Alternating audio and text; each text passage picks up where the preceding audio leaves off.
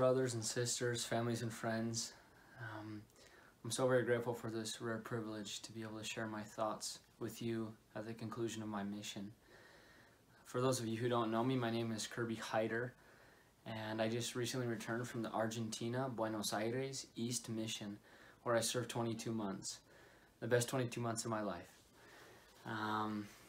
As I was pondering on how I could testify of Jesus Christ, I decided I would wait until I heard General Conference, and as I listened to the words of the prophets and apostles and the selected speakers this past weekend, I felt very impressed to talk about the priesthood and how crucial that is into the restoration of Jesus Christ Church, because this is His church.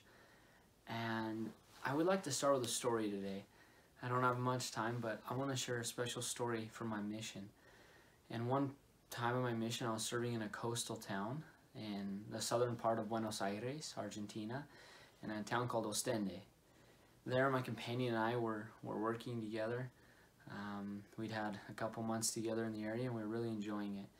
And one Sunday after church, we were doing contacts in the street, and it was getting dark outside, and we didn't have an appointment. And we felt impressed to talk to a couple that was just arriving to their home. Pastora and Roger were their names. And it turns out that this couple and their daughters began to progress very well. They began to progress, they began to come to church. And with the time going on, we could see their testimonies developing. And at one point, Pastora told us how she had struggled for many years with a sickness in her stomach. She wasn't sure what it was, and none of the doctors could tell her what it was, but she was very afflicted and had much pain because of it. And I'll never forget this day, because I remember we went in and she just prayed about the Book of Mormon a few days before, and she looked at us and she said, "You guys have the power that Jesus Christ and His apostles had, don't you?" And we responded that we did.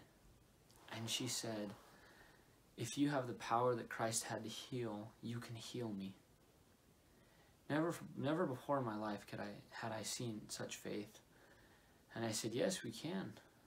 And my companion and I were able that day to give her a priesthood blessing, telling her to be healed and to let that problem not worry her more.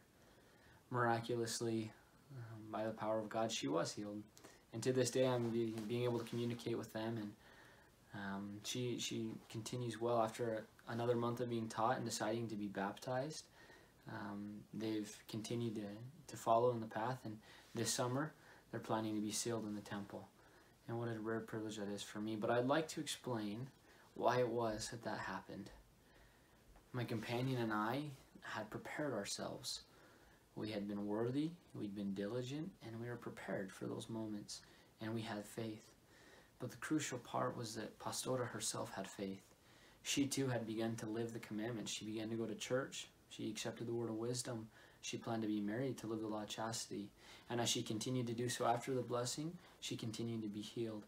And I know it was for her faith and her obedience that's why it happened. And the reason I tell this story is because Jesus Christ, our Savior, is a perfect example of obedience. About 4 months ago, I was reading the scriptures in the Pearl of Great Price, and I came across something that really, really got to me. As I studied the scriptures, I began to get emotional, which I'm not one for the emotions, but as I was reading in Moses 2, it's talking about the creation. And it talks about how God said, let us divide the waters and let there be land. And He says, and it was so even as I spake. It was done as I had said. And He said, let there be dry land, and it was so.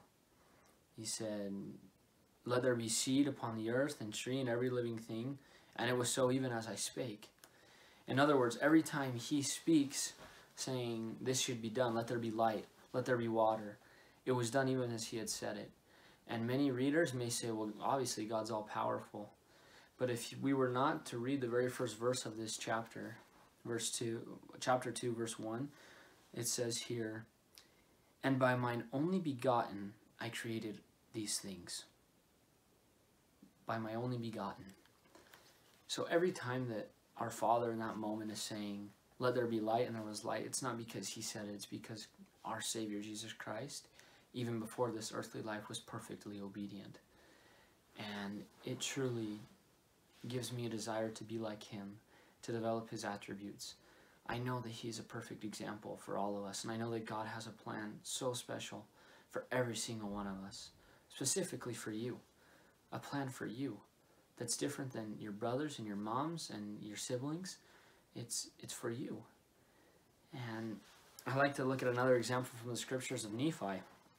All of us know 1 Nephi 3:7 when he says, I will go and do the things which the Lord hath commanded. For I know that the Lord giveth no commandments unto the children of men, save he shall prepare a way for them that they may accomplish the thing which he commandeth them.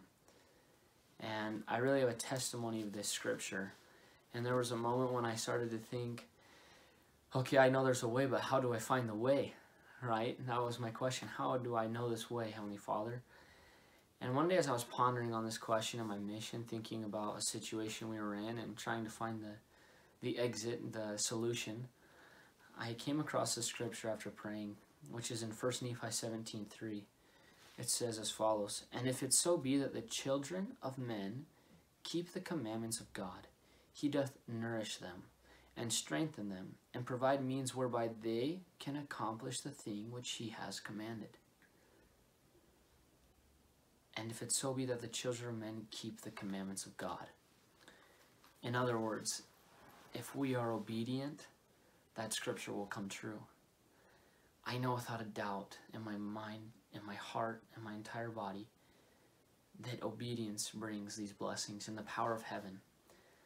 I know that it's possible through the enabling power of Jesus Christ. Because he suffered for our sins and the atonement, our weaknesses can be strengths. And through that enabling power, we can keep the commandments as we pray for strength and pray to do so. I've seen that in my life, and I'm so very grateful to my Savior.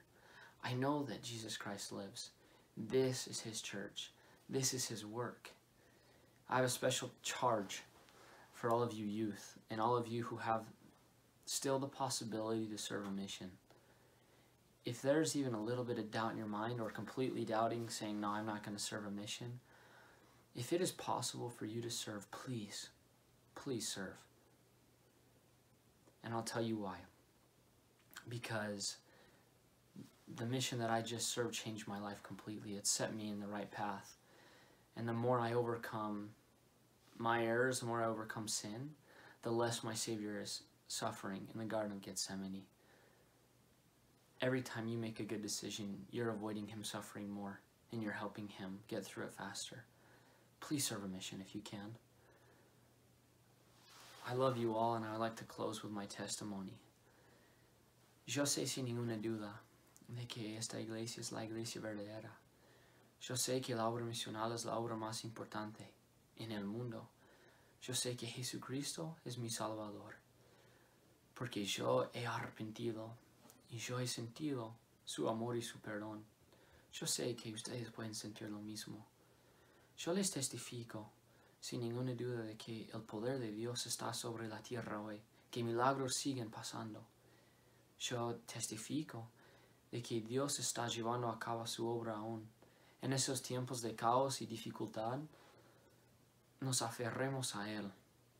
Aferrémonos a Él hoy, orando, leyendo las Escrituras, siendo dignos. Si necesitamos hacerlo, les invito a que puedan hacerlo.